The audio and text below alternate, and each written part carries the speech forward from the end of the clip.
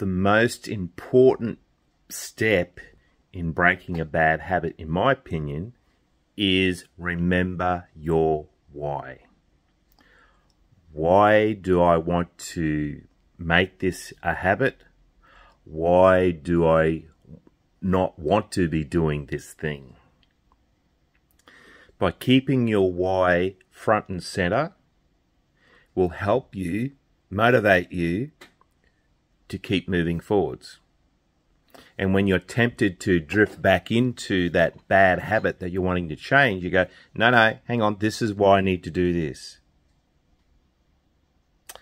Another thing you can do is put a picture or a note of your why on the fridge or the back of the toilet door or on the screen on your phone to help you remind you that I need to do this. I want to do this. It's important I do this.